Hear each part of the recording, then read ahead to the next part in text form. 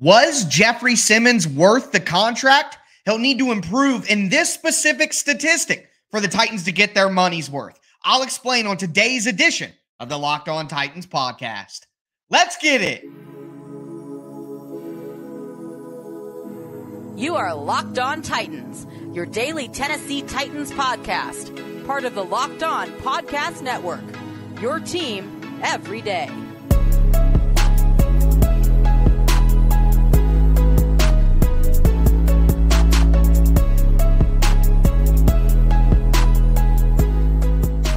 Welcome to the Locked On Titans podcast. I am your host, Tyler Rowland. Titans fans, hope you all had a fun and safe 4th of July. Ready to dive back in here to our positional preview series as we head towards Titans training camp. We've talked about the entire offense, position by position, and today we are diving into the defense, and we're going to start with the interior defensive line. We're going to talk Jeffery Simmons, Denico Autry, Teair Tart, a ton of options that the Titans have on their defensive line. Before we get into it, do want to thank you guys for making the Locked On Titans podcast your first listen each and every day. Remember, Monday through Friday, Tennessee Titans content all year round on all apps, always for free. Make sure that you get subscribed, stay subscribed to the Locked On Titans podcast, part of the Locked On Podcast Network, where it's your team every day. Also, throw a thumbs up on the video if you're watching on YouTube right now. Help support the channel. Again, the show is free.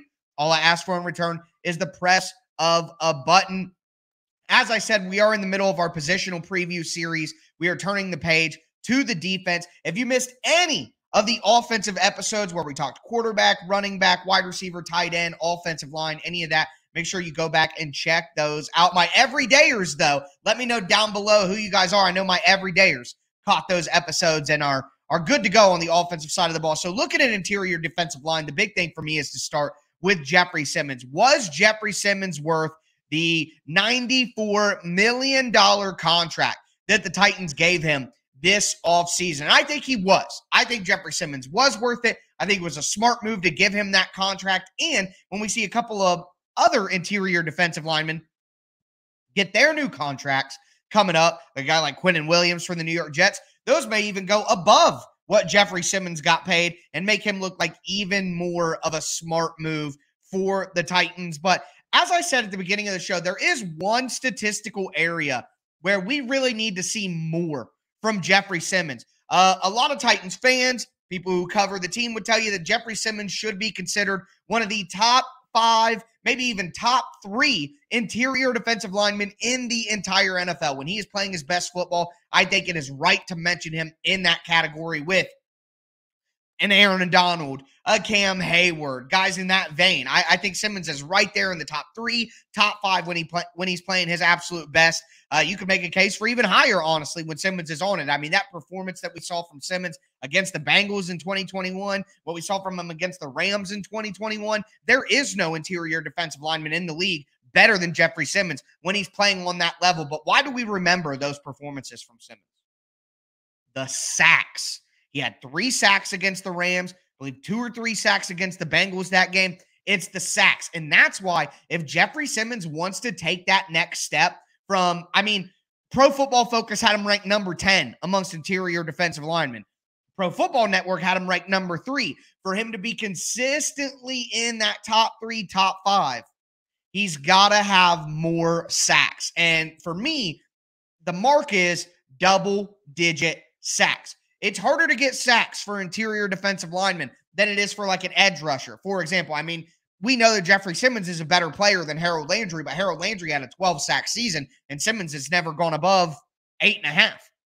And that was in 2021. So if Simmons wants to take the next step and really be worth that big-time contract and truly become, Aaron Donald's going to retire soon. I think Jeffery Simmons could become the very best interior defensive lineman in the NFL, full stop, period, all that.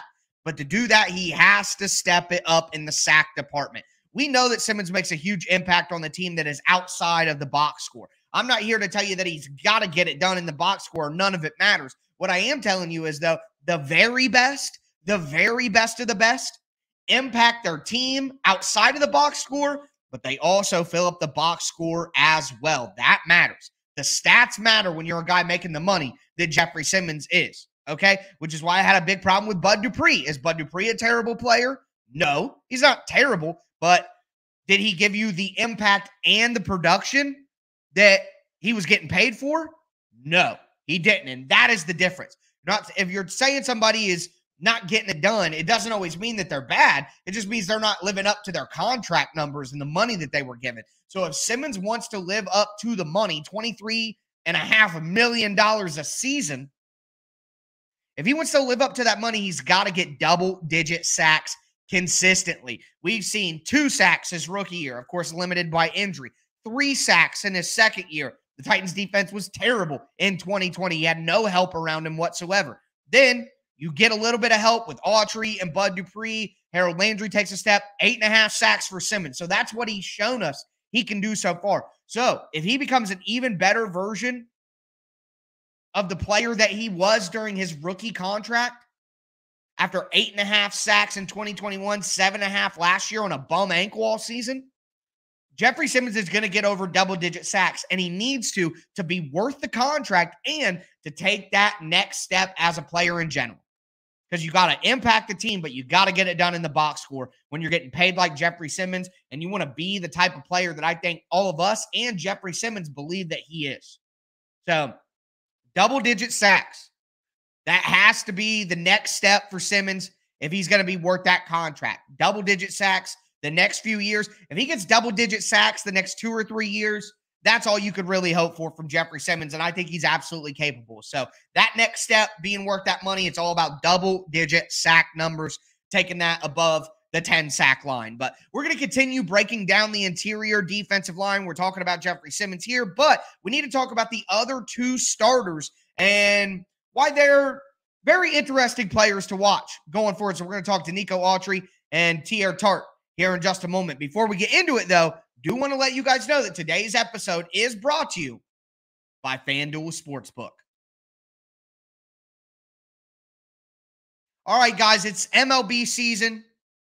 It's in full swing, I guess, to be very punny. And you can take your first swing at betting on the MLB on FanDuel Sportsbook and get 10 times your first bet amount in bonus bets up to $200. That's right. You just bet $20 and you're going to get $200 in bonus bets back, whether you win or lose. That's $200 that you could spend betting on everything from the money line to the over-under to who you think is going to hit the first home run in the game. Or you could just throw your money on the Cincinnati Reds. Boom. Not a terrible idea.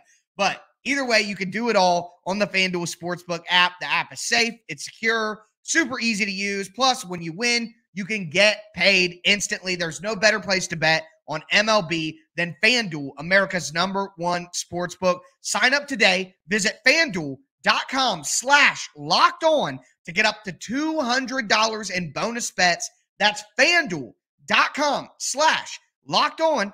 FanDuel, official partner of Major League Baseball.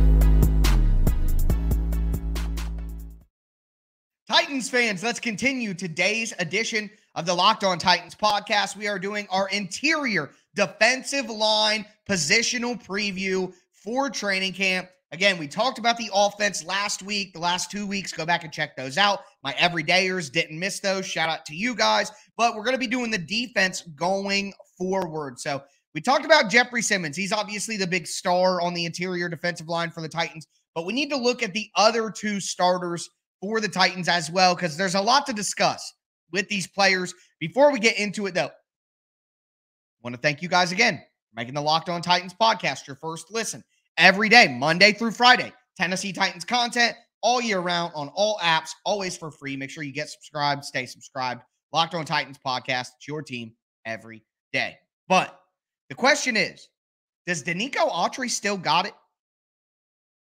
That has to be a question that the Titans are asking themselves. Of course he can get it done out on the field, but he only played in 12 games last year. And he had a knee injury, left a couple of games early.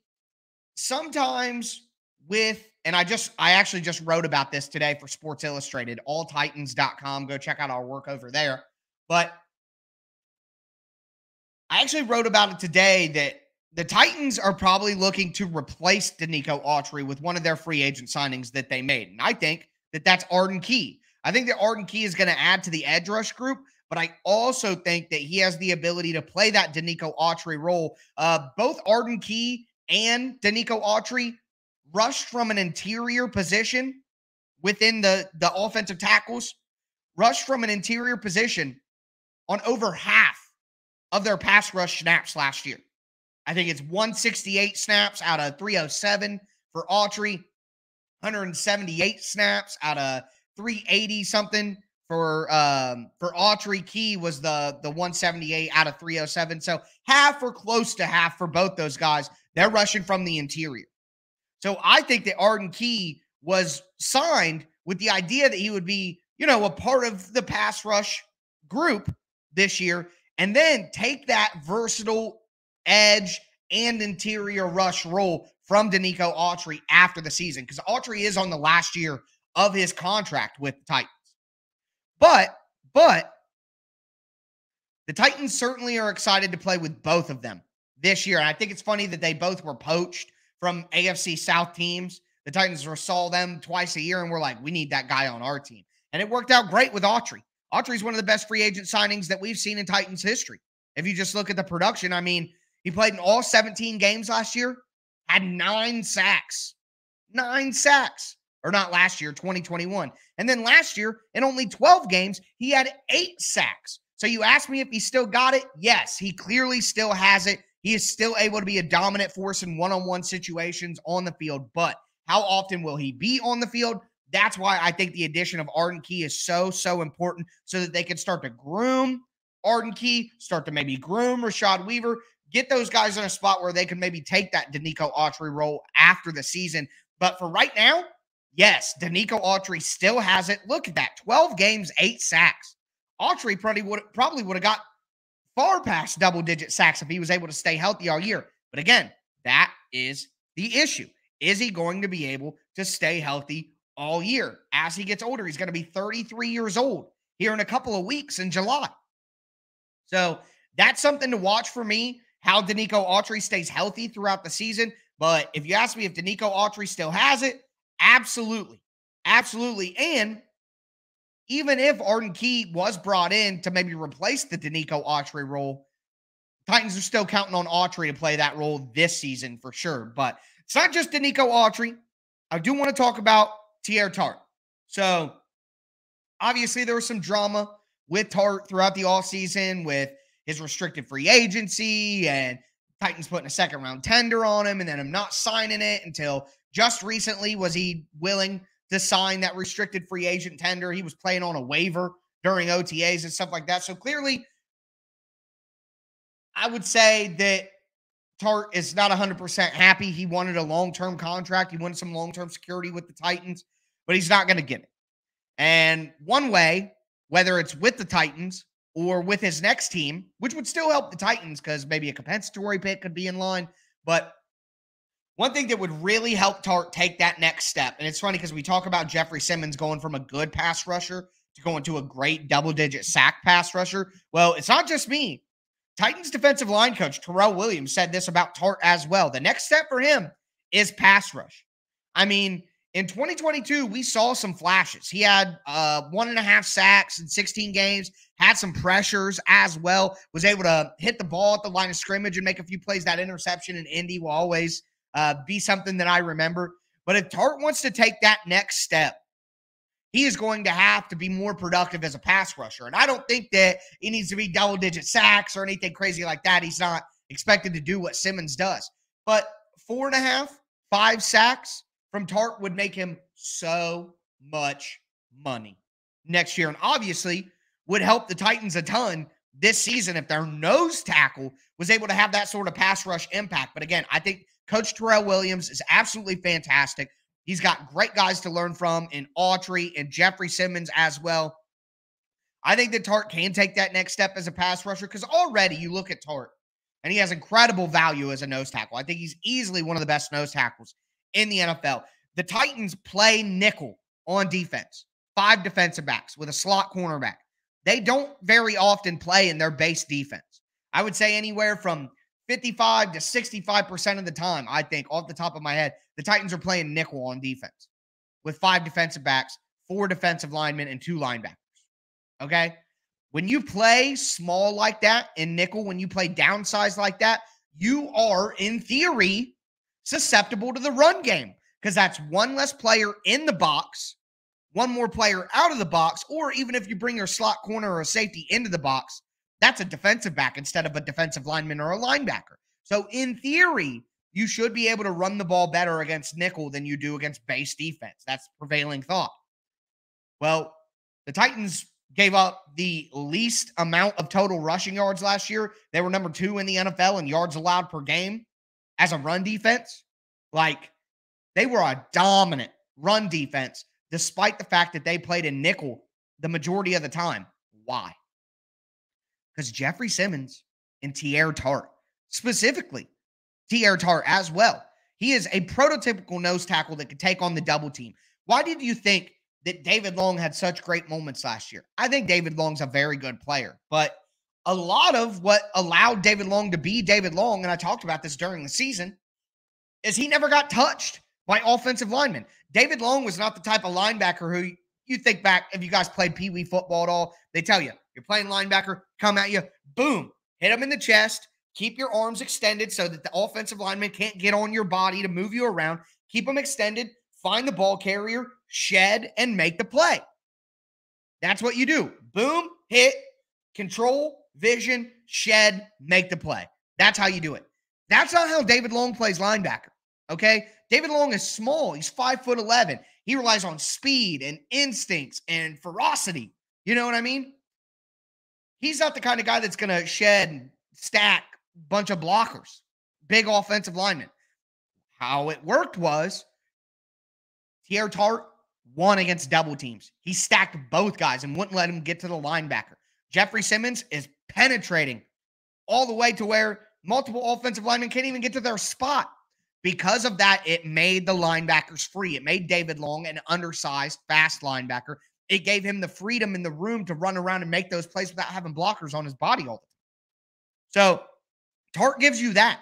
If he can add pass rush ability to it and give you 4.5, 5 sacks this year, he's going to make himself a lot of cheddar next offseason when he's a free agent. And, I mean, of course, you know, you hate to think about him having a good season and then leaving. But at the end of the day, the Titans need that. Titans need that production, even if it means that Tart moves on after the year. So, big season for Tart to see if he can take that next step and that next step in progression, which his coaches have already talked about and kind of laid out for him as the next step that he needs to take. So, with that in mind, we're going to talk about the rest of the defensive line. That's Simmons, Autry, and Tart, the starters.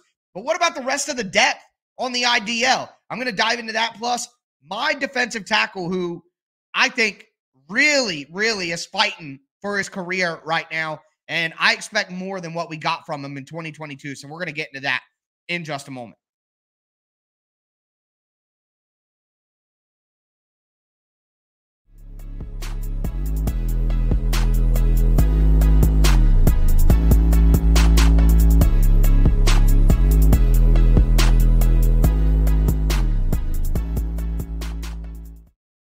Titans fans, let's cap off today's edition of the Locked On Titans podcast. Again, we're doing a deep dive into the interior defensive line for the Titans as we sit just a few weeks away from training camp kicking off on July 25th. I think 22nd is the rookies, and then 25th is the veterans and the whole team, everything like that. But it's right around the corner is the point. So, again, we've talked about the entire offense, every position. Go back and check those episodes out if you missed them. Going to be doing defense going forward, linebackers, edge, the secondary, all of that. Don't miss that. Make sure you get subscribed, stay subscribed to the Locked On Titans podcast, Monday through Friday, Tennessee Titans content all year round on all apps, always for free. Shout out to my everydayers. Shout out to you guys making the Locked On Titans podcast your first listen each and every day. It's your team every day here on Locked On Titans. But outside of the 3 starters, Simmons, Autry, and Tart, we have Naquan Jones, We have Jaden Peavy. We have Curtis Brooks. We have Shaquille Brown. We have Jaleel Johnson. We have Tyler Shelvin. Okay? Not a very good group. When you think last year there was DeMarcus Walker, and even Mario Edwards was brought in. Even a guy like Kevin Strong, I thought was pretty solid. I think the Titans had a better group last year, and that's why I've said if the Titans bring in any free agent additions on offense or defense, I think they really need to consider adding depth on the defensive line, whether that be edge rusher and defensive line, just defensive line, or just edge. I think that whether it be, again, interior defensive line or edge, the Titans have to add somebody. And I talked earlier last week, my everydayers will remember, we talked about some free agent options for the Titans on defense. Matthew Ioannidis, I thought, would make a great option. The Titans worked out Michael Brockers, the veteran interior defensive lineman. I think that would make some sense as well. So I think the Titans could use a free agent addition here. But they did bring in Jaleel Johnson, who is a veteran. And Jaleel Johnson, I think, will be able to stick for the Titans in kind of that DeMarcus Walker role. Outside of Jaleel Johnson, though, I don't know if Peavy's ever going to work. Curtis Brooks, not a believer. Shaquille Brown, same. Tyler Shelvin. I would rather bring in Brockers over Shelvin, even though Shelvin is a younger player. But for me, the guy to look at here is Naquan Jones. Undrafted free agent out of Michigan State, 2021, comes in his rookie year. Remember, Tart dealt with a ton of injuries in 2021. And Naquan Jones looked better than Teair Tart during times in 2021. Looked like a better player. 13 games, had 2.5 sacks for Naquan Jones, 29 tackles, 4 tackles for loss, 2 passes defended at the line of scrimmage. I mean, Naquan Jones had a very productive season in 2021, but last year dealt with some injuries himself, only played in 11 games, only had 1 sack, 16 tackles, 2 tackles for loss, 0. He was way less productive, way less available, way less reliable. And when you're an undrafted free agent nose tackle, a guy at a position that doesn't have a ton of value in the NFL, that doesn't get paid a lot, and you're already an undrafted guy, you just have to be more consistent. You can't have the letdown that I thought Naquan Jones had in 2022. I really liked Naquan Jones. I liked what I saw from him in 2021. I thought he had a chance to replace Teair Tart as the nose tackle for the Titans in 2022. In 2022. That didn't happen. Tart not only got his spot back, but played incredible and really solidified him as the starting nose tackle. So to me, Naquan Jones has the ability to be the Titans' backup nose tackle, to rotate in with Tart and to potentially replace Tart after the season if Tart does get a nice deal and goes somewhere else after the year. Naquan Jones has a really good opportunity to slide in, be that number 2 nose tackle, and be the starter after this season. But he's really going to have to step up from what we saw from him last year, because I was not impressed. And that's one player who, again, I think has the ability to fill the role that the Titans want him to fill. He's got to put it together and be more consistent. So with that being said, that's my breakdown of the interior defensive line. Again, we're going to do edge. We're going to do linebacker. We're going to do cornerback. We're going to do safety. Might even touch on special teams as well as we go through our positional preview. So make sure, again, that you guys stay locked into the Locked On Titans podcast so you don't miss any of that. But that is going to do it for me today, folks. As always, I am your host, Tyler Rowland, and this is Locked On Titans.